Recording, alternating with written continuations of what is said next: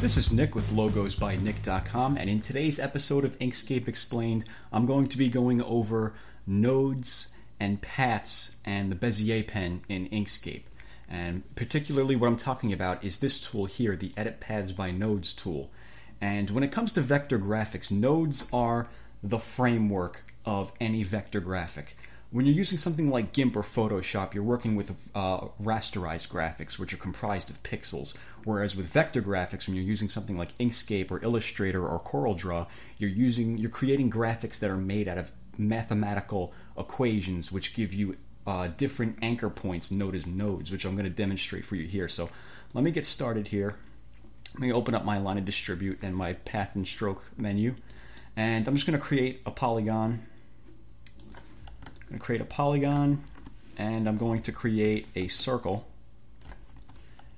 and I'll take these and I'll bring the opacity down, and I'm going to duplicate this one and give this one a stroke. So I'll give that a red outline. And so what we're going to start out with here is the Edit Paths by Nodes tool up here.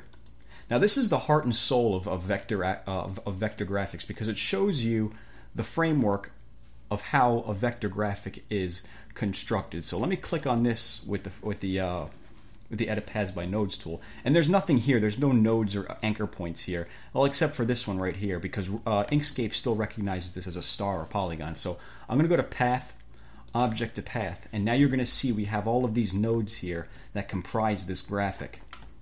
Okay, so let me do the same with the rest of this stuff here. Let me do I'll convert all of this to a path. I'll go to Path, Object to Path, and now we should have nodes on every one of these graphics. Like if I click on this circle here, we now have all of these nodes that this graphic is comprised of, which we can edit and manipulate however we'd like, as you can see there. So up here in this toolbar, you'll have all these little options on how to further manipulate these nodes. So let me start by showing you the first one up here. Insert new nodes into selected segments. So let me click on this polygon right here, and you'll notice we have our nodes. If I select that node and then hold shift and select that node so we have them both selected, I can insert a new node halfway between those points using this tool right here. I'll click that, insert new nodes into selected segments. I'll click on that, and there I have a new node to play with, so I could further manipulate this graphic. And it works it works the other way around as well. If you select all of these nodes and select insert new nodes, you get a whole bunch of new nodes in there. And you can click it again and again and again, and you could create just tons and tons of nodes, however much your heart desires. So let me undo all of that, and we'll go over to the next one. Delete selected nodes. Okay, this one works the same way as this tool does, but in reverse. So if I click on just this node right here and press delete, it deletes that node, and it kind of automatically generated curves based on that where the anchor point was, and it gives me these handles that I could play with and manipulate however I like. So I'll undo all of that. The next tool is join selected nodes. So let's say I take this node here and then hold shift and take that node there so I have them both selected. I'll click on join selected nodes, and it joined them together into one point. So that's how that tool works. The next one here, break path at selected nodes. This one's interesting. Okay, so I'll click on this one here, this polygon with the stroke around it. And I'm going to use this one because the stroke helps further illustrate how this works. If I click on those two nodes right there, click and drag over both of those, and if I go to, what was that, break path at selected nodes, I'll click on that. It broke the path, it broke it up into separate segments. So you see we now have these separate objects that we could play with however we'd like. And let me show you another way that works. I'll click on just that node, and I'll click on break path at selected nodes. And you can't see it, but there's now two different nodes there. And it kind of broke it up. And let me turn the fill off to show you. It gave you a starting point and an end point for the graphic, as opposed to previously where it was all one fluid joined object. So that's what that tool does. And the next one here, join selected ed nodes with a new segment. So this takes two nodes, like well, actually 2 or more. I'm going to select these 2 nodes right here, and then I'll hold Shift and click on that one so I have all 3 of them selected. And if I click on this, join selected end nodes with the new segment, it joined them all together with one straight line like that. And that's kind of similar to how the delete selected nodes works. But when you use delete selected nodes, it automatically generates curves there. If you don't want to do that, if you just want to have a straight line, you could use that tool right there. What was that? Delete segment between 2 non-endpoint nodes. So that's what that does. That's how that works.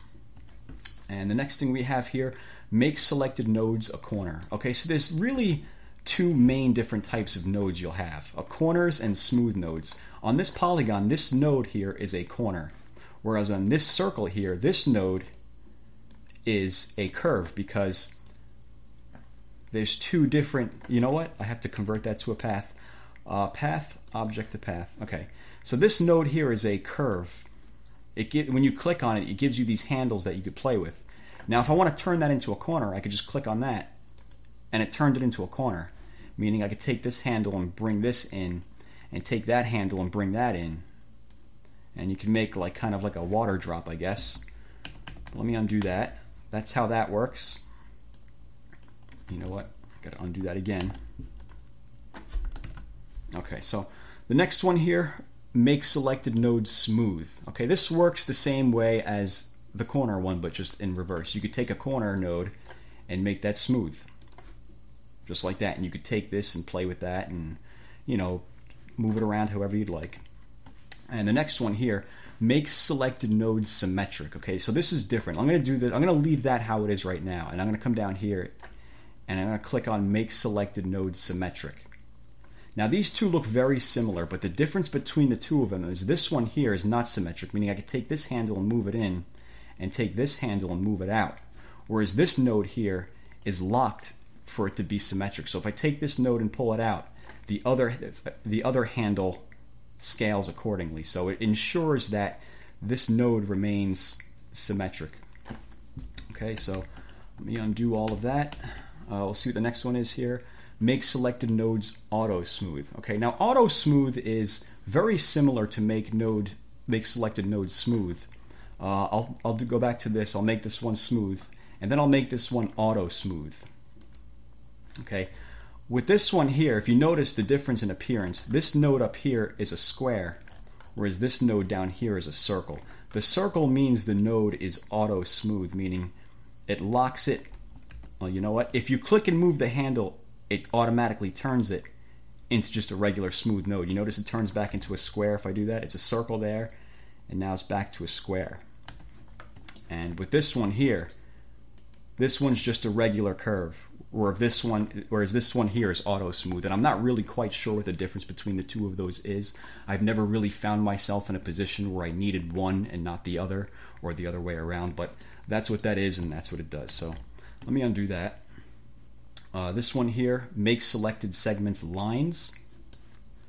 If I click and drag over those top nodes up there, I'll click on this, make selected segments lines. Or you know what, I have to do this to a circle. I'll click over those 2 right there, make that a line. It creates a line, a straight line out of those the space between those 2 segments. And the same works for this one here, which is the same thing but in reverse, make selected segments curves. If I click on this and then I click and drag over those 2 right there, and I can make that a curve, the only thing that happened was it gave me these, nothing happened to the overall appearance of the graphic, but it gave me these nodes, or these handles rather, that I could take and play with and move around like that, and you know, manipulate the shape, you know, the edge of the shape accordingly. So the next thing here, convert selected objects to a path. This is pretty much the same thing as path object to path. And the same thing with this one here, convert selected object stroke to a path, which is the very same thing as path stroke to path, and I'll show you here. Let's say we have, let me create a square. Let's say we have a square like that. I'll just make that black. And I'll go to the Edit Paths by Nodes tool, and there's really no nodes for us to work with. We have this, the square or rectangle nodes where we can change the corners. If I click on this, it turns it right into a path. Just like that. So it's the same thing as going to path, object to path. If we go to path, object to path, the same thing happens. So I really don't have much of a use for that one. And the same thing with this one. Convert selected object stroke to path. So click on that, and now we have the stroke converted to a path, which again is the same thing as path, stroke to path. So that's what those two things do there.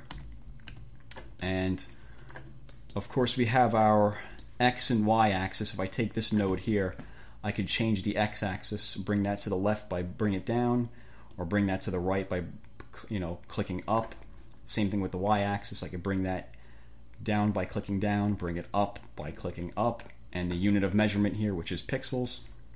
And this here, show clipping path of selected objects.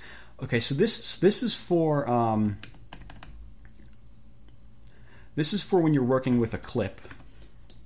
And a clip is pretty much something, it has to do with raster images. Let me just import an image in here so I could show you, because I could show you better than I can explain it. So I'm going to hit Control-I. I'm going to import an image of a cat.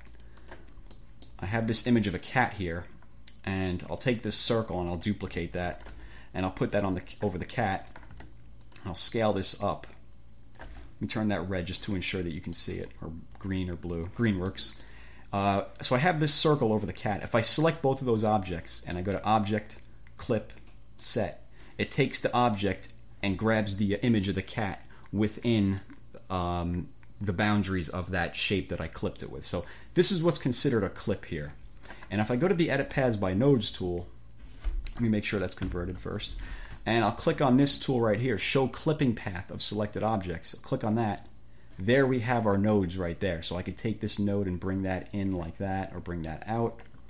Or I could take this node and I can make that a corner and play with it like that. And that's pretty much what the purpose of that is.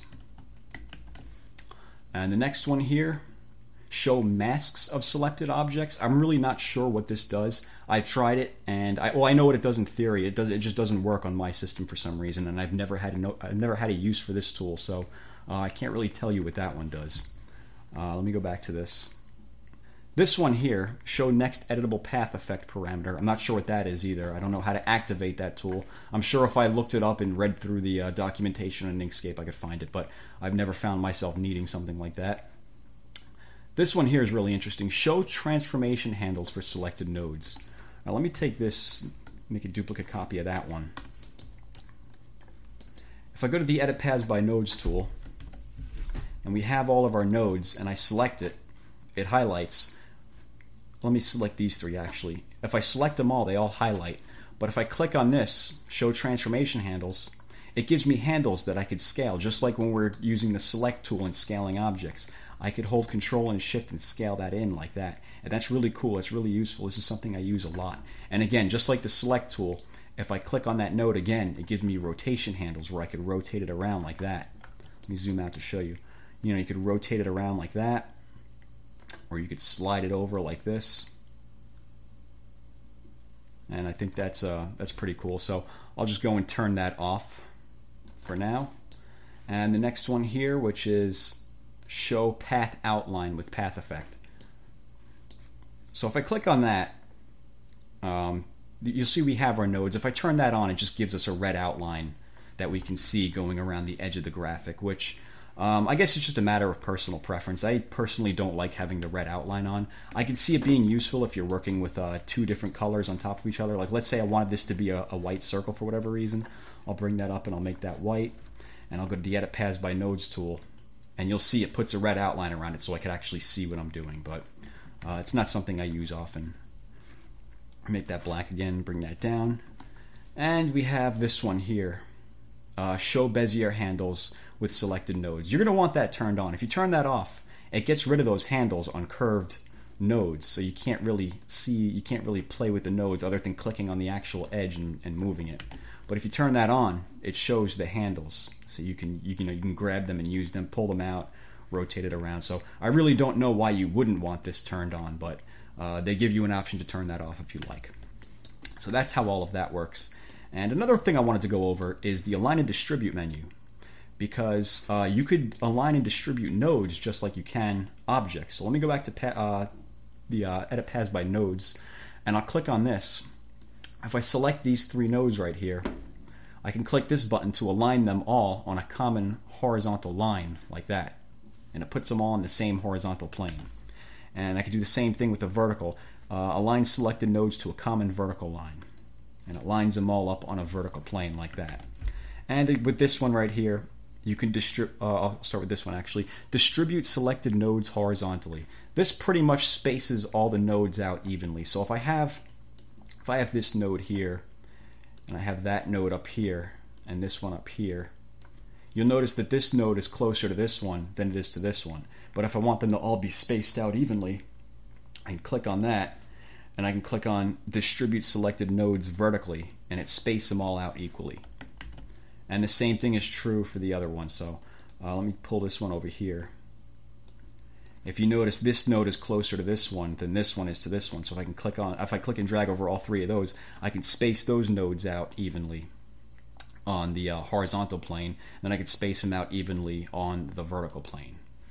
So that's pretty much how all of that works. So that's the basics of the Edit Paths by Nodes tool. Now if I go to the Bezier Pen, which is right here, and if you're not using this icon pack that I created for Inkscape, your Bezier Pen icon is going to look a lot different. You could just press B on the keyboard to grab it. And what the Bezier Pen is, it pretty much just allows you to create objects based on where you want the node points to be. So you see I just created that object there, and I could turn that red or do whatever I want with that.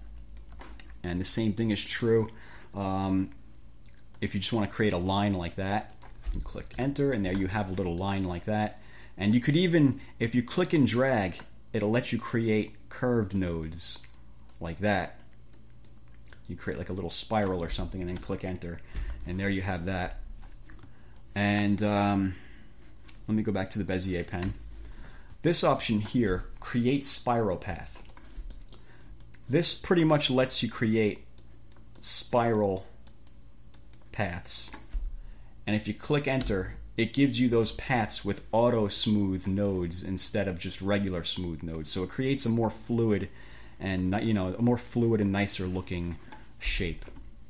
So we'll get rid of that. I'll go back to the pen. This one here, create a sequence of straight line segments. This works the same way as the regular way, only it doesn't let you create curves if you click and drag. It confines you to straight lines like that, which is I don't know, in my opinion, it's pretty useless because you can just do that with the regular pen.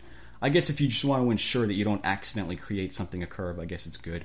But otherwise, I don't really use that. And the same thing with this tool right here. Create a sequence of paraxial line segments. This pretty much just locks the lines that you can create to either the vertical or the horizontal axis. You can make them going horizontal or vertical, but you can't make them going diagonal. It locks it to the X and Y axis. So that's what all of that does.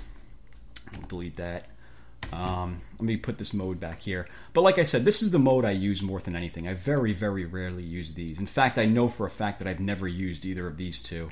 And this one is useful for different things, but generally I like to work with just the regular create regular Bezier path option.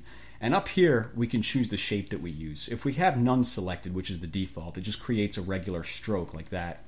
But if we choose triangle in, we can create a triangle and press enter. It took a triangle and stretched it out in the shape of the path that we just drew. And the same thing for triangle out. Triangle out, I'll go and draw that same shape again. It did the same thing, only it started with the point of the triangle and ended with the base of the triangle, whereas this one started with the base of the triangle and ended with the point of the triangle. So that's what that option does. What else do we have? Ellipse. It does the same thing as the triangle, only it creates an ellipse instead of a triangle. Go ahead and click, and there we have an ellipse. It doesn't look like an ellipse, but it technically is. It gets fatter at the center than it does at the edges. And if you zoom all the way in, you can see it has a curved node, just like an ellipse would. So that's another thing you can use. And that's what I like to use to create, like, whenever I'm doing line art logos. Like I made a tutorial a while back about creating line art logos, and for that I believe I used the ellipse with the spiral path. And that's pretty much how that works. So I guess, you know, that's useful sometimes. I think it looks pretty nice when you want to create like a nice looking fluid line instead of just a straight abrupt line like that. And finally we have from clipboard, and this is interesting too. Let me create a custom shape here. I'm just going to create some random custom shape, and I have like this little eye shape here, and I'm going to copy that to the clipboard. I'm going to right click that and go to copy, and I'll go back to the Bezier Pen, and I have from clipboard selected. If I go and click and create a shape, it's going to take that shape and stretch it out in the shape of the path that I drew, which I think is pretty interesting. If you go back to one of my older tutorials from a few months ago where I showed you how to create a flame icon, I used that technique from using the from clipboard option. So that's what that does, and I think that pretty much covers. Both of those tools. So hopefully that gives you a better understanding of how nodes and paths and the Bezier Pen works in Inkscape. But if you have any questions, let me know. And as always, thank you for watching.